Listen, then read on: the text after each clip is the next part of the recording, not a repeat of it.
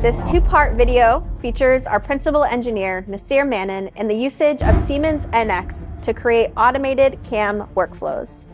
This is achieved by developing the tool selection strategies and machining operations that Siemens can pull in to create the CAM program. This video will get you started. Hi, I'm Nasir Mannan, Principal Engineer here at the Connecticut Center for Advanced Technology. In today's video, we're going to take a look at how we can set up Siemens NX CAM to fully use model-based definition.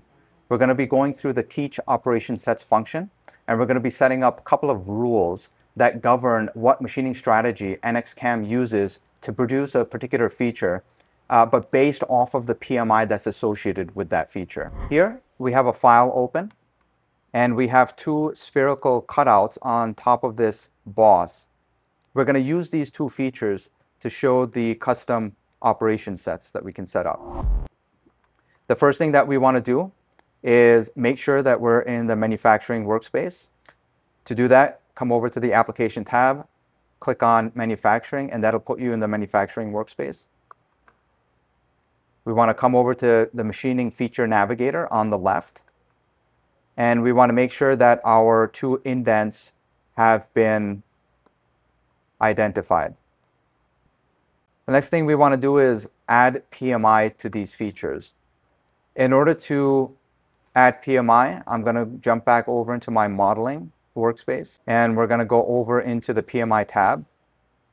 And let's assign a surface finish for this spherical indent. So we're going to go over to our annotations, and we're going to choose our surface finish.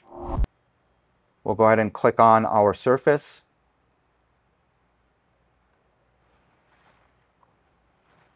And for the roughness here, we're going to choose an RA of 3.2. This is going to be indicating a little bit of a rougher surface finish.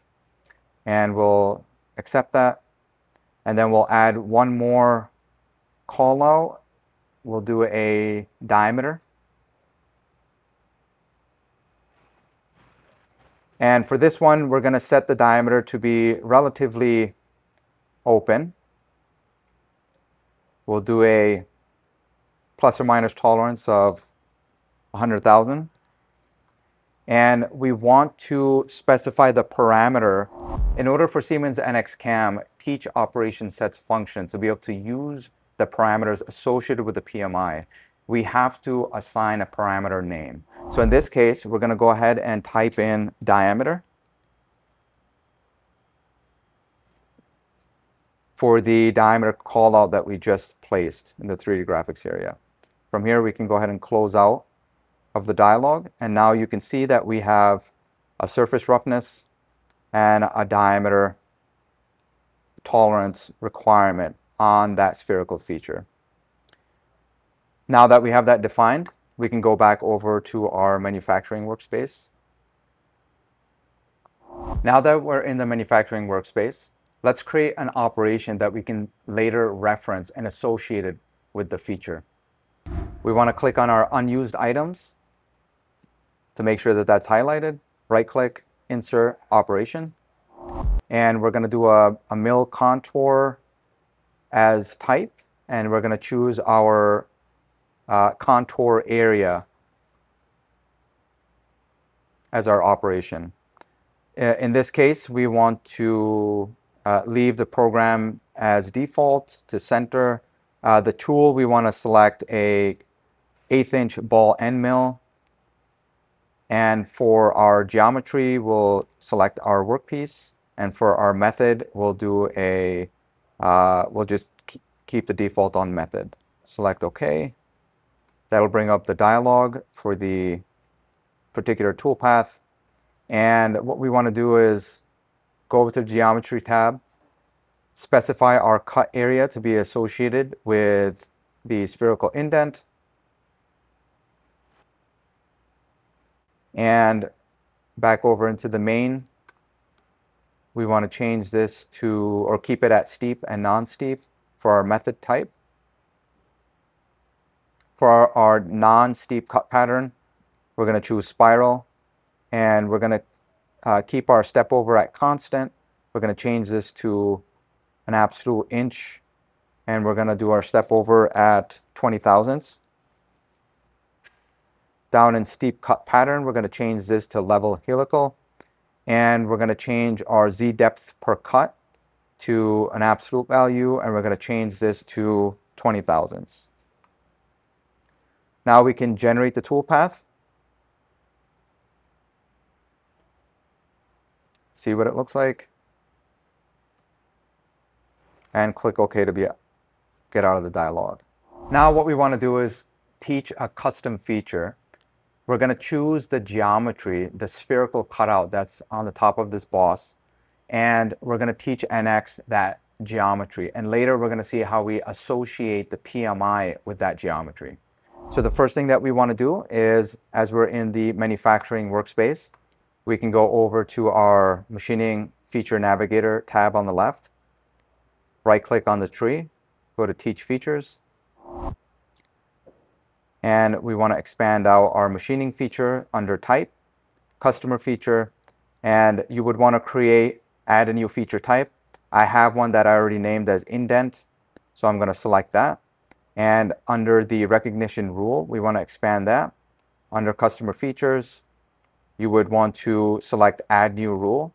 I've already done that. We have the indent rule already specified. And in this particular case, because we added the PMI to that geometry, we want to make sure that we additionally attach the PMI annotations to the recognition rule. If you don't see this option, click on the dialog options at the top left and make sure that you're on the teach features more option. If you're less, you won't see that option. So we want to make sure that we have that selected on and select PMI annotations. That way we can access the PMI when we're creating our rules. In this case, we want to select the face, select teach recognition rule, and automatically you see that NX Cam recognized the other feature that had the same geometry, and you can click on OK.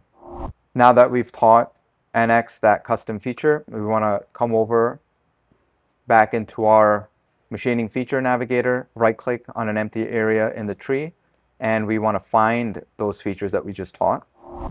I'm not looking for any of the parametric features, just the indent, so we just want to have that one checked on. And we're going to select find features, and right away you see that the two features are highlighted there in red, so we successfully found those features. Click on OK, and now NX Cam has added the two indents to our machining feature navigator.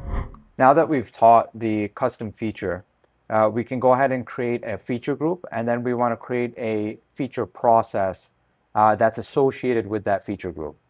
We want to go back over to our machining feature navigator tab on the left, and we can select the feature that we taught that has the PMI attached to it. Right click and you want to group features. Make sure that the method is set to specify that indent is the feature type that is selected, and we're going to leave everything else as default and click on create feature groups. That'll create our FG_indent feature group. Click on OK, and over in our operation navigator you can see that the feature group indent has been created, and it is properly highlighting the spherical indent that has the associated PMI. We can go back over to our machining feature navigator and right click on the feature that contains the PMI, and then we want to go to create feature process.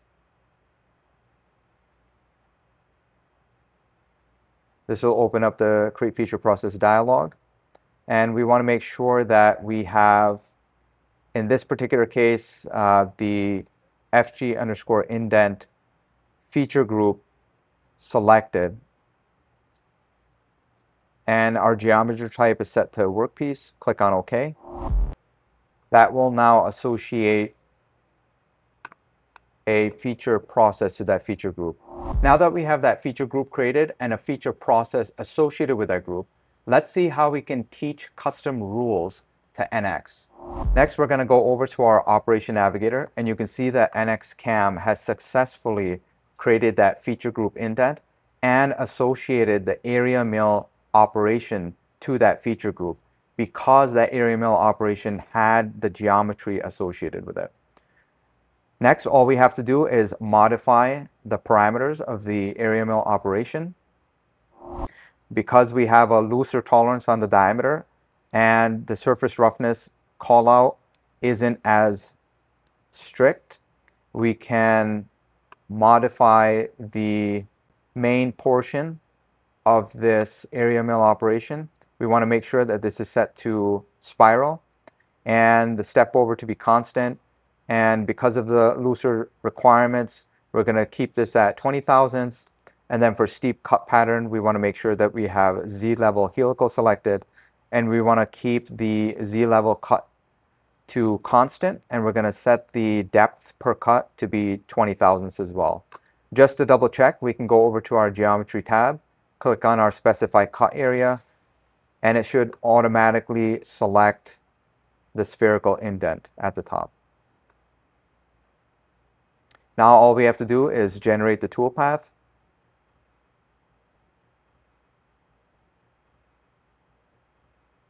And then we can even go ahead and verify that toolpath.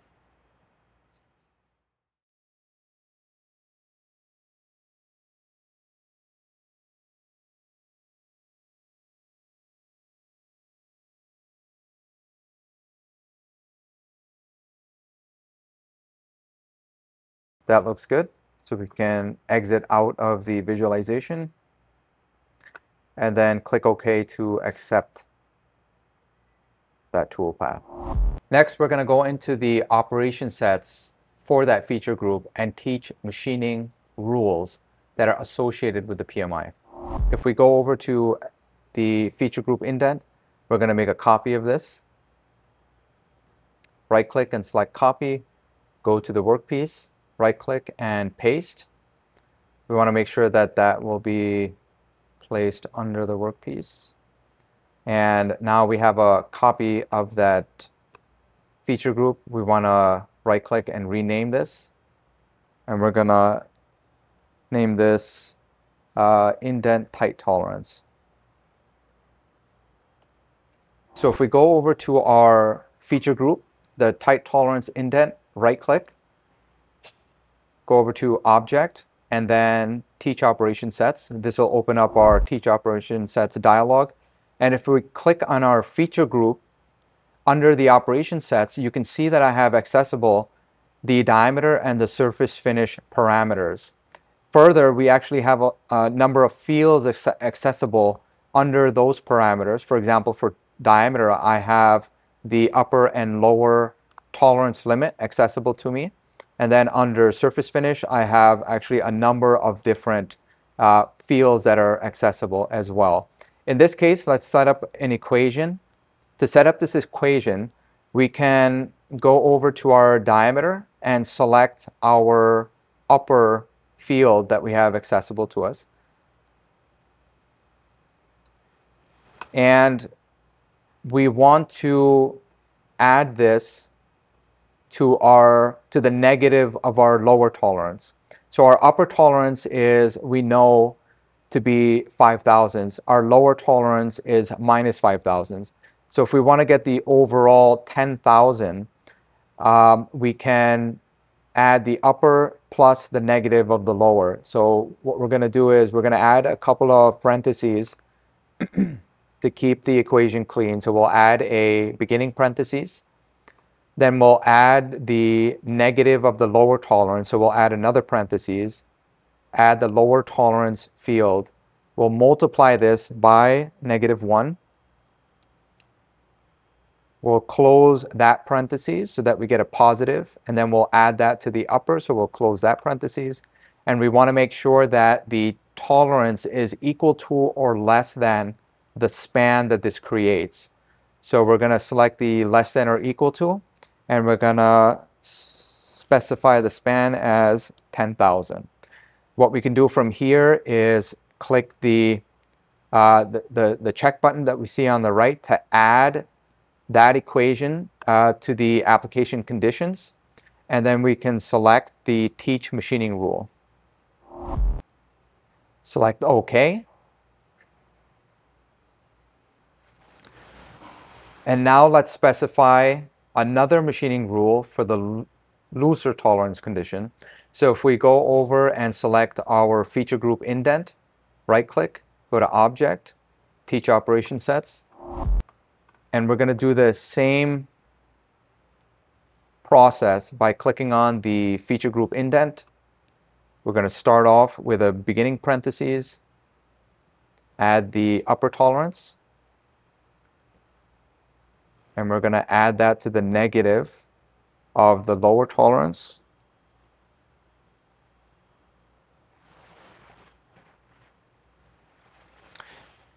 And we want to make sure that if this is greater than the span of 100 thousandths to be the condition. So we're going to click on the check button.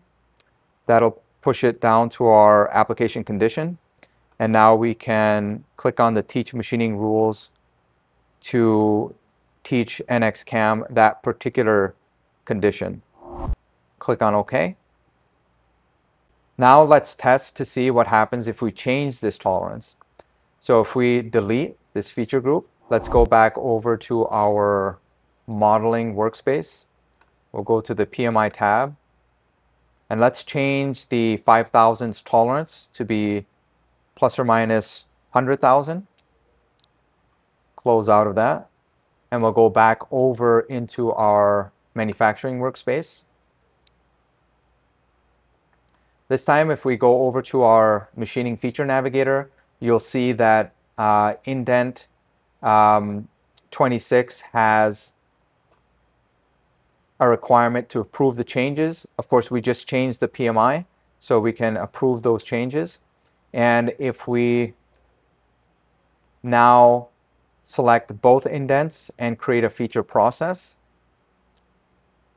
making sure that we have both the loose and the tight tolerance operation sets selected, we can click on OK. And if we go back over to our operation navigator, you can see that NX Cam successfully applied the correct operation set to the looser tolerance condition. And just like that, we taught NX Cam custom machining rules to apply when it sees PMI associated with the geometry. You're going to get consistent results. It's a way to capture that knowledge in such a way that you can apply it the same way every time. You can really see the power of using model-based definition. We can not only recognize features on the CAD geometry, but recognize the requirements that those features have to be made to by reading in the PMI. This saves a lot of time and ultimately a lot of cost for your manufacturing operations. I'm Nasir Mannan. Thank you for watching.